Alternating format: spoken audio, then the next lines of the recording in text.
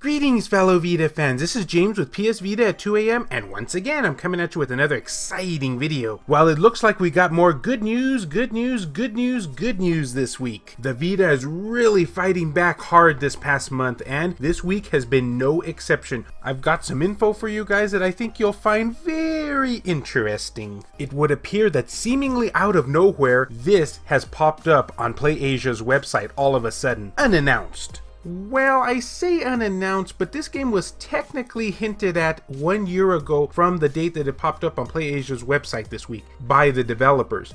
That can't be a coincidence, right? I mean, right? If you want another fun fact about this title, this was actually one of the first news videos I did for the PlayStation Vita back a whole year ago. Some of you guys may remember those moments. It was back when I only used still footage and talked like I was reading off a script. Very, very boring. Yep, those were definitely the dark ages of my channel. What are you talking about? You're still boring. Everybody's a critic. But anyway, yeah, it looks like we're going to be getting a physical version of The Binding of Isaac Rebirth for our handheld. Funny thing is that when I saw this pop up on PlayAsia's website, I half expected this to be an Asian English release. However, if you happen to look at it, it has the ESRB logo on it, confirming that it's going to be a US release. Oh snap.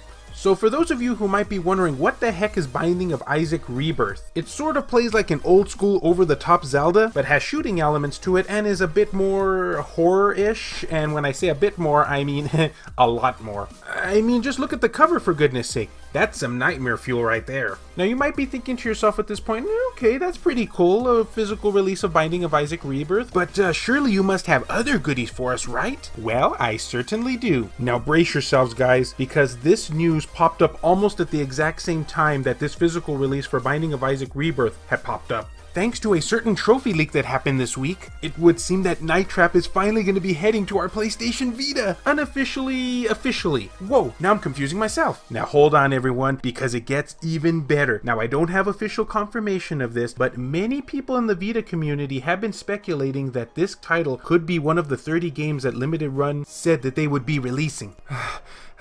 And if that's true, I'm about to hyperventilate here, guys. I don't know if I should party or pass out. Now, one of the reasons I would tend to agree with the community on this one is because Limited Run themselves has hinted subtly and sometimes not so subtly about the PlayStation Vita version's existence. Not to mention that one of the devs also had hinted about it back about a year or so ago, showing that they had the official Vita dev kit for it. Again, at the time of making this video, nothing has been 100% confirmed, but I think our chances are very, very good, I would say. Now, I'm assuming most of you guys know what Night Trap is, but for those who don't, it's a full motion video game where you're supposed to stop these dudes with like black pantyhose on their heads. Hey, I thought I was the one who came up with that idea. From killing off each of the girls. The story takes place in real time, however you probably won't be able to really enjoy its story elements because you'll be too busy checking the other rooms for the bad guys. Yep, the story doesn't wait around for you, everything happens in real time. Now I know some of you guys might be thinking, this game was pretty bad even for its day. And while I will admit that's up for debate, I personally am very nostalgic for this title. I first played it back on my Sega CD in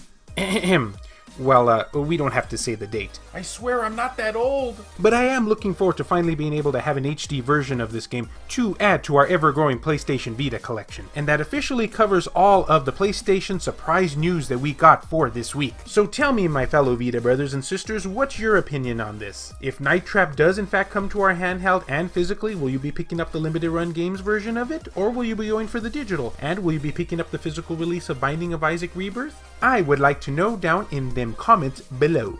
And as always, fellow Vita fans, thank you so much for taking the time out of your day to watch this video. It really means a lot to me. Love you all, and I'll see you next time.